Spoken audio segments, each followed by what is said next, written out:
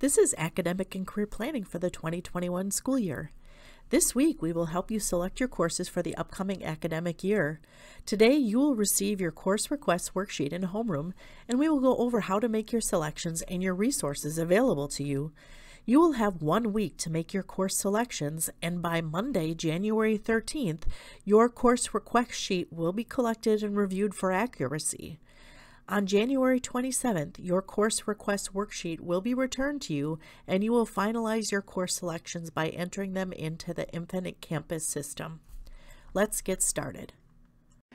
To graduate from the Appleton Area School District, students must complete a minimum of 23 credits in specific curricular areas, including 4 credits of English, with 9th, 10th, 11th, and 12th grade selections, 3 credits of mathematics, 3 credits of science, including 1 credit of physical science, 1 credit of life science, and 1 credit of science elective, 3 credits of social studies, including civics, world or global history, and U.S. history, 1.5 credits of physical education, a semester of health, 1.0 credits of any fine art, and a semester or 0.5 credits of personal financial management or intro to economics.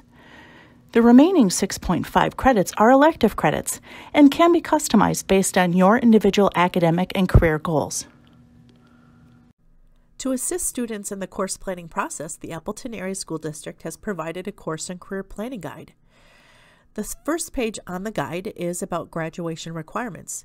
Later in this presentation, we will go over how to do a credit check, but here are the graduation requirements in total, which equal 23 credits. The next section is the 4-year course planning worksheet. This worksheet is designed to help students plan out their 4 years here at Appleton North High School. We also have included a section about post-high school planning. If you have questions about what admission requirements you'll need to fulfill for college, you can go to this page or go to your Zello account or go to the UW Help website. We've also included a section in here called Additional Course Opportunities. If you go to the Appleton Area School District website, there's an additional link there that includes information about dual credit, youth apprenticeship, CT internship, Start College Now, and or early college credit program. A very important page in this is the career cluster page. Each of our course sections are divided into career clusters. On the top right-hand side of the page will identify the career cluster of interest. If you forgot which career cluster of interest is for you, you can go back and review your matchmaker results that you took in the fall. On the next section is the course guide and numbers. If you were interested in a particular course, you can select it. For example, if I wanted more information on Intro to Computer Science, I would click that link. On the top right-hand side, you can see already that the cluster information, it's IT and STEM. The first course that is listed, the number is 9340, and the name of the course is Intro to Computer Science.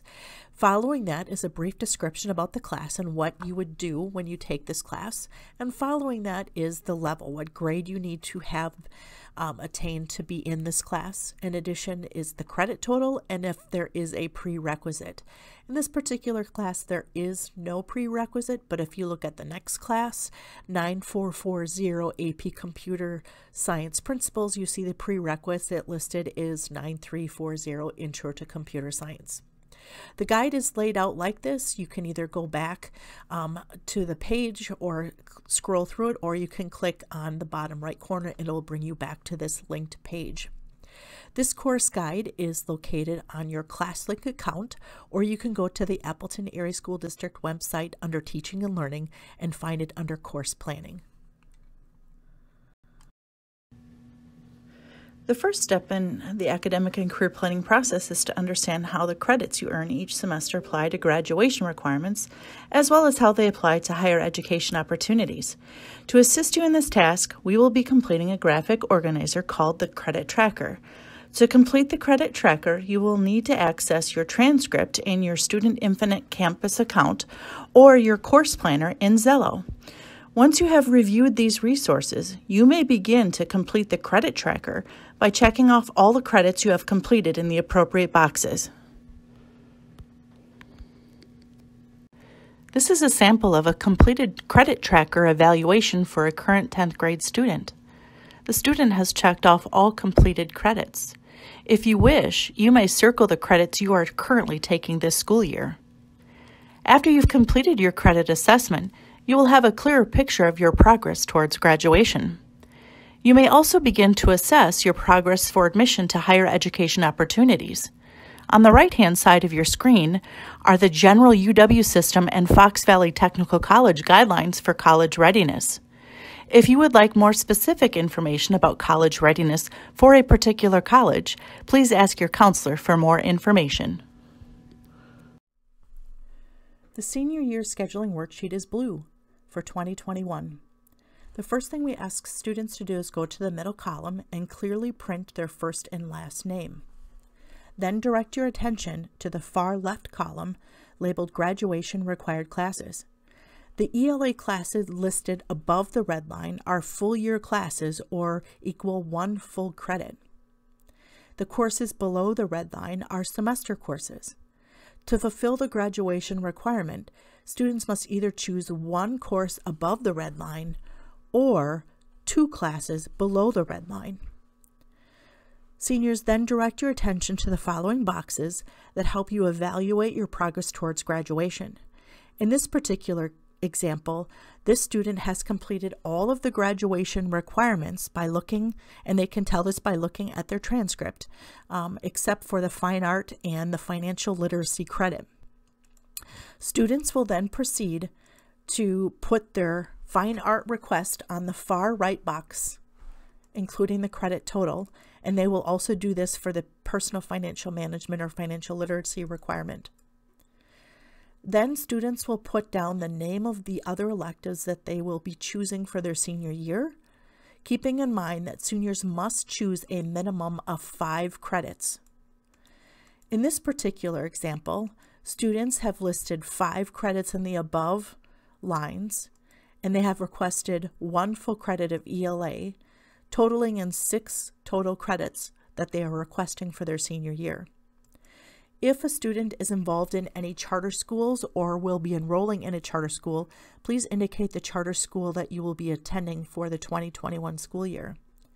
Students who wish to take an e-school class must enroll in the class in August. However, you can put the name of the course you'd like to notify us that you are taking in the box provided. Again, remember, all eSchool classes have to be officially enrolled through the eSchool website in August. We ask that all students who are requesting elective courses or PE classes list an alternate course just in case a course is canceled or their course request does not fit into the schedule that is made.